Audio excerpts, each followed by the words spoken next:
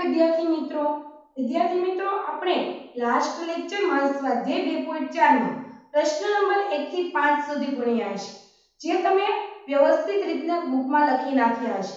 આજે આપણે પ્રશ્ન નંબર 6, 7, 8, 9 અને 10 ભણવાના છે। તે પણ તમારે બુકમાં વ્યવસ્થિત રીતના લખવાના છે અને ઘરે તમારે એની પ્રેક્ટિસ પણ કરતી રહેવાની છે। બરાબર છે, તો ચાલો આપણે સ્ટાર્ટ કરીએ। પ્રશ્ન નંબર 6 મહુલી ગામમાં જમીનનો એક સાંકડો લંબચોરસ ટુકડો શાળા બનાવવા માટે ફાળવેલ છે। ધારો કે આ જમીનનો ટુકડો છે, બરાબર છે, એને તમને એવું કીધું છે કે શાળા બનાવવા માટે ફાળવેલ છે। પ્લોટની લંબાઈ અને પહોળાઈનો ગુણોત્તર 11:4 છે। પ્લોટની લંબાઈ કેટલી છે? તો કે 11:4 આપણને ગુણોત્તર આપ્યો છે। તો પ્લોટની લંબાઈ અને પહોળાઈનો ગુણોત્તર આપ્યો છે 11:4। આપણને લંબાઈ આપી નથી, તો હવે આપણે લંબાઈ ધારવી પડે। તો આપણે ધારીએ કે ધારો કે પ્લોટની લંબાઈ 11x છે, પહોળાઈ 4x, બરાબર। તો આપણે આ પ્લોટની લંબાઈ 11x અને પહોળાઈ 4x મળી। હવે હું કીધું કે પ્લોટની ફરતે વાડ બનાવવા માટે ગ્રામ પંચાયત તેને 100 રૂપિયા પ્રતિ મીટરના દરે આની ફરતે વાડ બનાવી છે, બરાબર। તો આ ફરતી જગ્યા આપણે શોધવી પડે। એમાંથી ફરતે વાડ બનાવી છે, એમાં 1 મીટરના ગ્રામ પંચાયત કેટલો ખર્ચ કરે છે? 100 રૂપિયા। તો કુલ આપણે 75,000 ખર્ચવા પડે। તો આપણને કુલ ખર્ચવા પડે તો આપી દીધું, પણ 1 મીટરનો 100 રૂપિયા થાય છે, તો કુલ કેટલા મીટર હશે? બરાબર, કુલ કેટલા મીટર વાડ ફરતે વાડ બનાવી હોય તો ફરતી જગ્યા કેટલી હશે? અને આ ફરતી જગ્યા એટલે તેની પરિમિતિ થાય। તો આપણે શોધવાની કે લંબચોરસ પ્લોટની પરિમિતિ બરાબર લંબચોરસ પ્લોટની પરિમિતિ બરાબર 2 ગુણ્યા લંબાઈ પ્લસ પહોળાઈ, બરાબર। 2 ગુણ્યા લંબાઈ કેટલી છે? 11x અને પહોળાઈ કેટલી છે? 4x। તો 2 ગુણ્યા 11 ને 4 15x, એટલે કુલ લંબાઈ કેટલી થઈ? 30x મીટર થઈ। આ ફરતી જગ્યાની લંબાઈ કેટલી થઈ? ફરતી જગ્યા કેટલી છે? 30x metre. તો આપણે વાડ બનાવવા કેટલી વાડ બનાવવી પડશે? 30x મીટર જેટલી।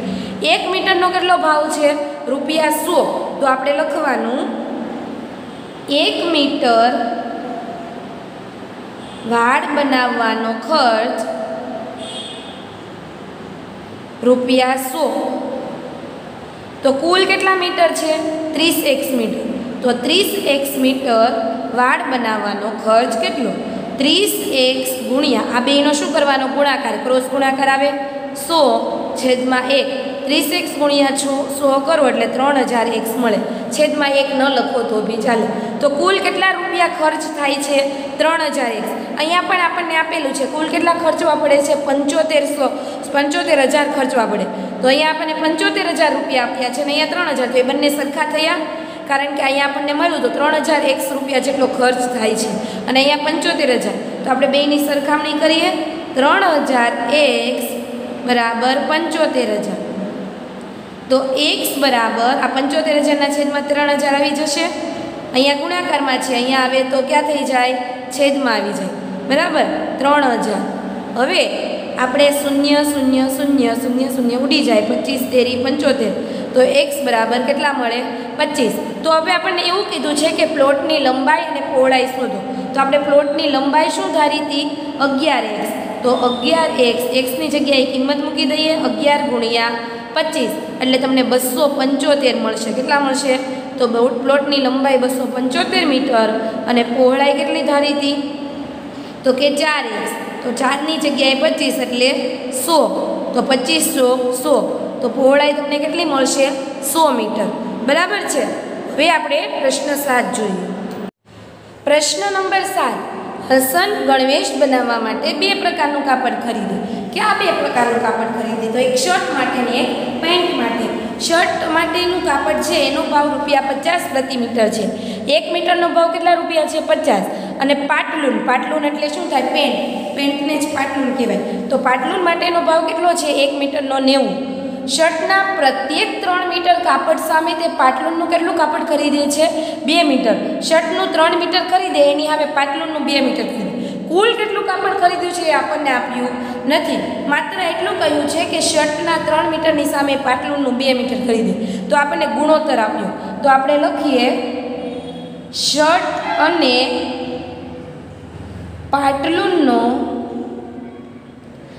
પાટલુનના કાપડનો ગુણોત્તર કેટલો થાય? 3:2. શર્ટ અને પાટલુનના કાપડનો ગુણોત્તર કેટલો થયો? 3:2 છે. તો હવે આપણે કાપડ ધારવાનું, મતલબમાં કેટલું કાપડ ખરીદ્યું એ આપણે ધારીએ. આપણને ગુણોત્તર મળી ગયું. તો આપણે લખીએ તો ધારો કે શર્ટનું કાપડ 3x મીટર અને પાટલુનનું કાપડ 2x મીટર, બરાબર. કુલ કેટલું કાપડ ખરીદ્યું આપણે ધારી લીધું કે શર્ટનું કાપડ 3x મીટર ખરીદે છે અને પાટલુનનું કાપડ 2x મીટર ખરીદે છે. અહીંયા તો તમને ગુણોત્તર આપ્યો હતો કે 3 મીટર ખરીદે એની સામે 2 મીટર એ પાટલુનનું ખરીદે છે. કુલ આપણને આપ્યું નહોતું. અહીંયા આપણે કુલ કાપડ ધાર્યું કે ધારો કે શર્ટનું કાપડ 3x મીટર ખરીદે છે અને પાટલુનનું કાપડ 2x મીટર ખરીદે છે. પહેલાં આપણે ગુણોત્તર આપણને આપી દીધો તો ગુણોત્તર લખ્યો અને ગુણોત્તરને આધારે આપણે અહીંયા આગળના દાખલામાં પણ જોયું કે સંખ્યા ધારીએ તો અહીંયા પાછળ x લગાડી દેવાનું. તો કુલ કાપડ આપણે ધારી લીધું. હવે આપણને અહીંયા ઉપર એવું કીધું હતું કે શર્ટના કાપડનો 1 મીટરનો ભાવ કેટલો હતો? 50. તો આપણે શર્ટની કિંમત લખીએ. શર્ટની કિંમત કેટલી ચૂકવવી પડશે? તો કે 1 મીટરનો 50 રૂપિયા હતો. તો શર્ટનું કેટલું છે? 3x. તો આપણે 3x ગુણ્યા 50 કરીએ તો કેટલા મળે? 150x. કેટલા રૂપિયા કુલ કિંમત ચૂકવવી પડે? 150x રૂપિયા. એવી રીતના પાટલુનની કિંમત એના 1 મીટરના કેટલો ભાવ હતો? તો કે 90. અને કુલ ખરીદ્યું છે કેટલું? 2x. તો 2x ગુણ્યા 90 એટલે કેટલા રૂપિયા ચૂકવવા પડે? 180x રૂપિયા ચૂકવવા પડે. આપણે બરાબર પહેલાં તો શું કર્યું? બંનેનો ગુણોત્તર લીધો, ત્યારબાદ શર્ટનું કુલ કાપડ, પેન્ટનું કુલ કાપડ ધાર્યું. હવે શર્ટની કિંમત તો કે કિંમત કેટલી ધારી? 3x ગુણ્યા 50 અને પેન્ટની કિંમત 2x ગુણ્યા 90. હવે આપણે શું કરીશું? તે આ કાપડને અનુક્રમે 12% અને 10% નફા સાથે વેચે છે. તે કાપડને કેટલા નફા સાથે વેચે છે? 12% અને 10% નફા સાથે વેચે છે. તો આપણને શું કહે છે કે જે કાપડ એટલા 150 રૂપિયાની કિંમત ચૂકવે છે, બરાબર. તો 150 રૂપિયા કિંમત ચૂકવે એના ઉપર એ 12% નફો મળે એવી રીતના એ કાપડ શું કરે છે? વેચે છે. તો આપણે જોઈએ, બરાબર, કે 100 રૂપિયા. હવે હું તમને એમ કહું કે 100 રૂપિયા નફો, 100 એ 12% ગણીએ આપણે. 100 એ 12% આપણે ગણીએ, બરાબર. અહીંયા આપણને 180 પર 12% એવું નથી કીધું. 12% અને 10% નફા સાથે ટકા હંમેશા 100 જ હોય. તો 100 એ હું 12% ગણું તો 100 એ આપણે 12% ગણીએ તો 100 રૂપિયા તો મૂળ કિંમત એની છે અને એના ઉપર એ 12% નફો સાથે વેચે એટલે 100 એ આપણે 12% ગણીએ તો તમને 112 મળે. કેટલા મળે? 112 રૂપિયા મળે. કારણ કે 100 રૂપિયા મૂળ કિંમત ને 12% નફો એટલે 12 રૂપિયા ઉપરના, એટલે કુલ કેટલા રૂપિયા વેચે છે? 112. તો આપણે લખીએ કે રૂપિયા 100 એ નફા સાથેની કિંમત, રૂપિયા 100 એ 12% નફા સાથેની કિંમત 112 રૂપિયા. શા માટે 112 કર્યા? કારણ કે 12% નફો મળે છે. આપણે 100 એ 12% કરીએ તો તમને 100 એ 12% નફો મળતો હોય એવી રીતના તમે વેચો તો તમે 12 રૂપિયા ઉપરના વધારાના મળે. તો 100 રૂપિયા મૂળ કિંમત અને 12 રૂપિયા વધારાના એટલે 112 થાય. તો 100 એ નફા સાથેની કિંમત 112 હોય તો અહીંયા શર્ટની કિંમત કેટલી છે? 150. તો રૂપિયા 150x એ 12% નફા સાથેની કિંમત કેટલી? 150x ગુણ્યા 112 છેદમાં 100. 1 શૂન્ય ઉડી ગયા તો અહીંયા વધ્યા કેટલા? 10 અને અહીંયા 15. તો 5 દુ 10, 5 તેરી 15. 5 5 ઉડી જાય. 112 ભાગ્યા આપણે 2 કરીએ તો 112 ભાગ્યા આપણે સાઈડમાં આપણે 2 કરીએ તો 2 પંચા 10 નો શૂન્ય વધે એવી 1, 2 6 5 તો કેટલા મળે? 56 દુ 112. તો 2 ઉડી ગયા તો હવે વધ્યા કેટલા? 56 ગુણ્યા 3x. તો 56 ગુણ્યા આપણે 3x સાઈડમાં કરીએ 56 ગુણ્યા 3x તો 168 મળે. કેટલા મળે? તો કુલ એ કેટલા રૂપિયા વેચે છે? 168. 150 ઉપર એ 12% નફા સાથે વેચે છે તો કુલ એ કેટલા વેચે છે? 168. બરાબર છે. હવે આને તમે બીજી રીતે ડાયરેક્ટ આવું બધું કંઈ ન કરવું હોય, ડાયરેક્ટ તમને એવું કીધું 150 એ 12% વેચે છે તો હું તમને બીજી રીત કહું છું. તો આપણે 150 ના 12%, 150x ના 12%, તો 150x ગુણ્યા 12% એટલે 12/100 આવે. 1 0 ઉડી ગયું. બરાબર. 5 દુ 10, 5 તેરી 6 દુ 12 અને 5 તેરી 15. બરાબર. 5 5 ઉડી જાય, 2 2 ઉડી જાય. ઉપર કેટલા વધ્યા? 6 અને 3. તો 6 તેરી 18. તો કુલ કેટલા થાય? 18x થયા. બરાબર. 150 ઉપર 12% કરે એટલે 18x થયા. હવે 18x છે એ આ નફો થયો, એમાં આપણે મૂળ કિંમત એટલે એમાં આપણે 150x ઉમેરી દઈએ તો તમને 168x મળી જાય. બરાબર. આ બંને રીત છે. આ બીજી રીત તમને આવી. તમને જે ઈઝી પડે એ તમારે ગણવાનું. આપણે 100 એ 112 થાય તો 150 એ કઈ રીતે કેટલા થાય એ રીતના ગણ્યું, અને આ ડાયરેક્ટ કર્યું કે 150x ના 12% તો તમને 18x રૂપિયા મળે નફો. તો પછી મૂળ કિંમત 150 હતી તો નફો પ્લસ મૂળ કિંમત એટલે તમને વેચાણ કિંમત એટલે 168x મળી ગઈ. હવે એવી રીતના આપણે શર્ટનું કર્યું. હવે આપણે પાટલુનનું કરીએ. બરાબર. પાટલુન માટે આપણે બીજી રીત જ અપનાવીએ. તો એમાં કેટલા છે? તો એમાં 10% નફા એ વેચે છે અને સંખ્યા કિંમત કેટલી છે? 180x. તો 180x ના 10% એટલે 180 ગુણ્યા 10/100. 1 0 ઉડી જાય એટલે વધે કેટલા? 18. બરાબર. 18 180x એટલે 18x આવ્યા. હવે આપણે મૂળ કિંમતમાં ઉમેરી દઈએ. મૂળ કિંમત કેટલી હતી? 180x. બરાબર. 180x plus 18x. 180x માં તમે 18x ઉમેરી દો તો 180 માં 18 ઉમેરો એટલે 198x મળી જાય. જો તમે એને આ રીતના કરશો તો પણ આવો જ જવાબ આવશે, 198x. તો શું કરવાનું? 100 એ નફા સાથેની કિંમત કેટલી થાય? 12%. તો 112 થયું, એમાં 10% છે તો 110 થાય. તો 180 એ કેટલું થયું? તો તમને આ જ જવાબ મળે. બરાબર. આપણે આ રીતના ગણીએ તો પણ આ જ જવાબ મળે. તો શર્ટ અને પેન્ટની આપણને મળી ગયું. હવે આપણને શું કીધું છે? શર્ટ અને પેન્ટની આપણને કાપડ, કુલ કાપડ આપણે શોધીએ. તો કુલ કાપડ કેટલું છે? તો કુલ કાપડ શર્ટ માટે 168x અને પેન્ટ માટે 198x. તો આ બેયનો આપણે સરવાળો કરીએ. કુલ કાપડ માટે 8 ને 8 16નો છગડો વધી આવી 1 6 9 અને 6 કેટલા થાય? તો કે 15 15 ને 1 16નો છગડો વધી આવી 1 એટલે 3 એટલે કુલ કાપડ કેટલું થાય? 366x. બરાબર.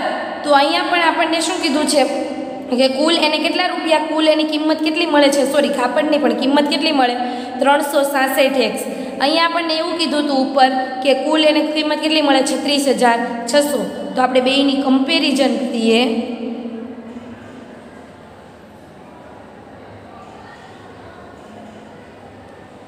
તો આ સાઈડ આવી જાય તો ક્યાં આવે? નીચે આવી જાય 366 બરાબર x. તો આને 100 વડે ગુણીએ એટલે મળી જાય. તો x બરાબર તમને કેટલા મળ્યા? 100 મળી ગયા. બરાબર છે. તો આ દાખલામાં પહેલાં તો આપણે શું કર્યું કે એનો ગુણોત્તર ધાર્યો કે 3:2. શર્ટનું કાપડ કેટલું છે? 3x. પાટલુનનું કાપડ 2x આપણે ધાર્યું. પછી કિંમત આપી હતી તો એને ગુણ્યા કિંમત કરી એટલે 150x ને 180x મળી. પછી આપણને એવું કીધું કે 12% નફા સાથે વેચે તો 100 એ 12% નફા સાથેની કિંમત 112 થાય તો 150 એ કેટલા? બીજી રીત જોઈએ તો 150x આપણને કિંમત મળી હતી તો એના 12% તમે કરો એટલે તમને 18x મળે. એમાં તમે મૂળ કિંમત કેટલી હતી? 150 એ ઉમેરી દી. બરાબર. ધારો કે હું એમ તમને એમ કહું કે તમે 5 રૂપિયાની પેન્સિલ છે એમાં તમે 2 રૂપિયા નફા સાથે વેચો છો તો તમે કેટલા રૂપિયાની વેચતા હોય? તો 5 ને 2 કરો એટલે 7 વેચો. એવી જ રીતના 150x કિંમત છે ને એમાં 18x ના નફા સાથે એટલે ટોટલ મળી ગયું. અને એવી રીતના આપણે પાટલુનનું શોધ્યું તો આ બંનેનો સરવાળો કરીએ કુલ એટલી કિંમત આપણને કુલ કિંમત મળી હોય. સોરી, અહીંયા કાપડ નહીં પરંતુ કિંમત, કુલ કિંમત આપણને એટલી મળે 366x. બરાબર. હવે આપણને અહીંયા એવું કીધું 36,600 મળે તો એ બેની સરખામણી કરીએ એટલે x બરાબર 100 મળી ગયા. હવે આપણને એવું પૂછ્યું છે કે પાટલુન માટે કેટલું કાપડ ખરીદ્યું છે.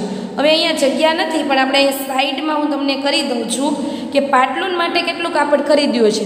હવે આપણે પાટલુન માટેનું કેટલું કાપડ ધાર્યું હતું તો કે સાઈડમાં જગ્યા નથી તે કરું છું. પાટલુન માટે આપણે 4x કાપડ ધાર્યું હતું તો xની જગ્યાએ 100 મૂકવું એટલે પાટલુન માટે કેટલું કાપડ ખરીદ્યું હશે 400 મીટર. તમારે આ વ્યવસ્થિત લખી નાખવાનું છે. બરાબર છે. તો હવે આગળ જોઈએ. હરણના એક ઝુંડમાંથી અડધા હરણ ખેતરમાં ચરી રહ્યા છે. હરણનું એક ઝુંડમાંથી અડધા હરણ છે ખેતરમાં ચરી રહ્યા છે. તો આપણે પહેલાં ધારીએ કે ધારો કે હરણના ઝુંડમાં હરણની સંખ્યા 1 છે. બરાબર. હવે હું કીધું છે આપણને અડધા હરણ ખેતરમાં ચરી રહ્યા છે. તો અડધા હરણ ખેતરમાં ચરી રહ્યા તો આપણે લખીએ ખેતરમાં ચરી રહેલ હરણ અડધા હરણ એટલે કુલ હરણ કેટલા છે x એના અડધા હરણ છે તો એ એટલે કે x ભાગ્યા 2 થાય. બરાબર. અડધા હરણ ચરી રહ્યા છે ખેતરમાં ચરી રહ્યા x ભાગ્યા 2 થાય. બીજું કીધું કે બચેલા હરણ એટલે કે અડધા હરણ ચરી રહ્યા તો બચે કેટલા આમાંથી અડધા ચરી રહ્યા પાછા અડધા વધે એમાંથી પાછા એ અડધા વધ્યા એમાંથી પાછા 3/4 ભાગના ઉચળકૂદ કરી રહ્યા છે. તો આપણે લખીએ ઉચળકૂદ કરી રહેલ હરણ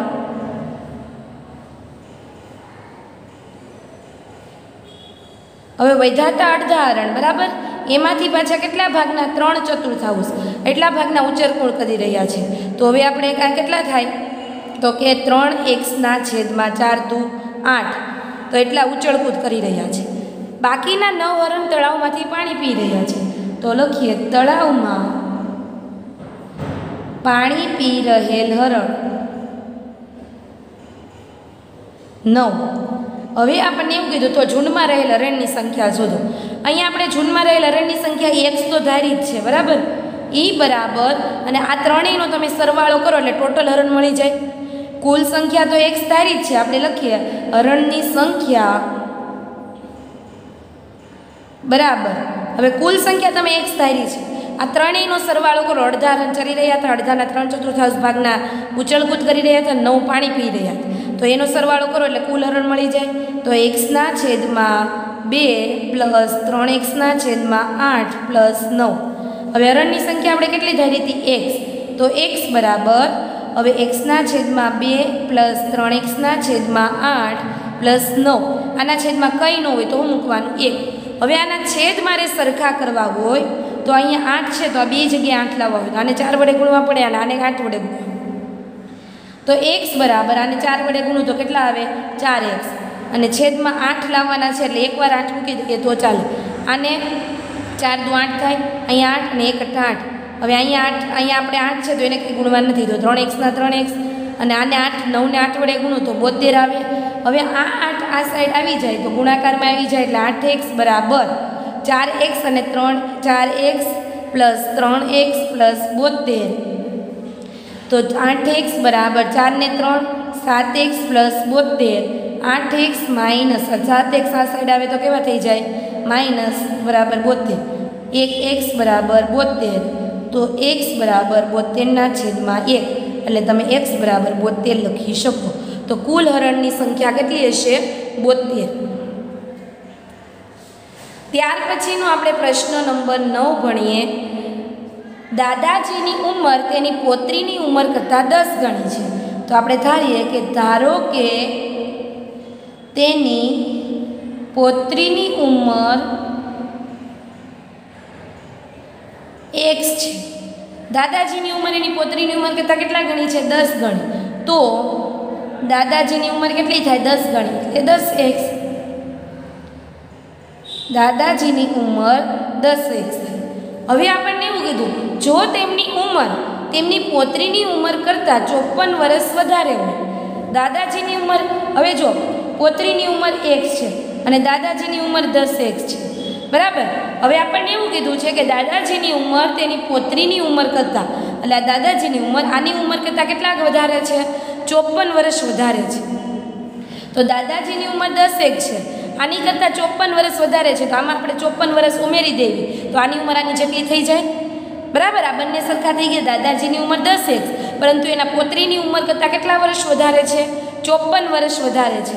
તો આની કરતાં 54 વર્ષ એની પોતરી કરતાં 54 વર્ષ દાદાજીની ઉંમર વધારે છે, તો આમાં હું 54 ઉમેરી દઉં એટલે દાદાજીની 54 વર્ષ વધારે હતા, 54 ઉમેરી દીધા, દાદાજીની ઉંમર જેટલી થઈ ગઈ, બરાબર. હવે આપણે સમીકરણ ઉકેલીએ તો x બરાબર 54 છે તો 54 આ x આ સાઈડ આવે તો કેવા થઈ જાય -x થઈ જાય, 54 માંથી 10x - x એટલે 9x, તો 54 આ 9 અહીંયા નીચે આવે તો કેવા થઈ જાય, નીચે ગુણાકારમાં આ સાઈડ આવે તો ભાગાકારમાં આવી જાય, 9 6 54, તો x બરાબર 6.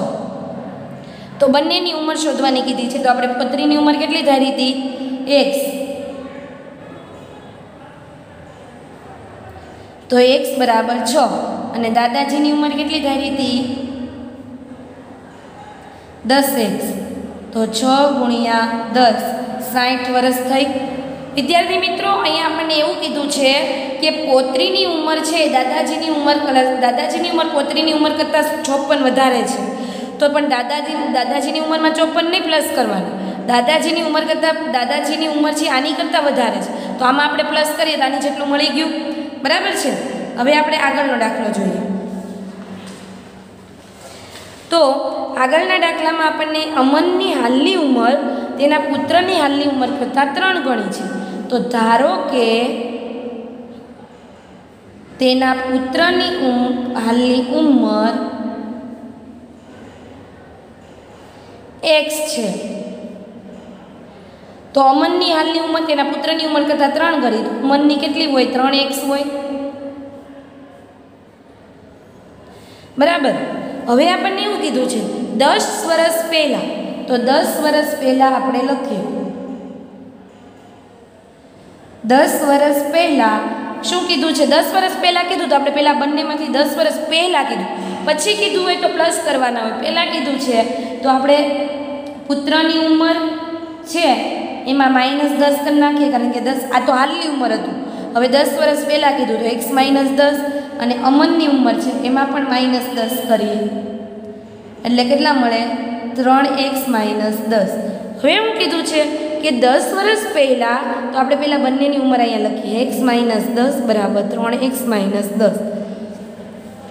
10 વર્ષ પહેલાં તેના પુત્રની ઉંમર કરતાં અમનની ઉંમર કેટલા ગણી હતી 5 ગણી હતી, આની કરતાં અમનની ઉંમર 5 ગણી હતી ત્યારે એટલી થઈ હતી, બરાબર. પુત્રની ઉંમર કરતાં અમનની ઉંમર 5 ગણી હતી, તો આપણે પુત્રની ઉંમરની આગળ કેટલા લગાડી દેવાના 5 ગણી, તો આપણે 5 ગુણાકાર 5 ગુણ્યા કરી નાખીએ એટલે બંને સરખી થઈ જાય. 10 વર્ષ પહેલાં પુત્રની ઉંમર છે એ અમનની ઉંમર કરતાં 5 ગણી હતી, તો આપણે ગુણાકાર 5 ગુણ્યા 5 કરી નાખીએ એટલે મળી જાય તમને સરખી ઉંમર, બરાબર. કે આની જો આની ઉંમર કરતાં આની ઉંમર કરતાં આની 5 ગણી છે, તો આ 5 ગણી આપેલી છે, આને ગુણ્યા હું 5 કરે તો આના જેટલી થઈ જાય. આ સમીકરણ સરખું કરવા માટે બંને સંખ્યા સરખી હોવી જોઈએ, બરાબર. એટલે બંને મતલબમાં આ છે એના જેટલી જ આ ઉંમર હોવી જોઈએ, તો આની કરતાં 5 ગણી છે, તો આને આપણે ગુણ્યા કોને કરવાનું, આને 5 ગણા કરવાના, આને કરવાના નહીં.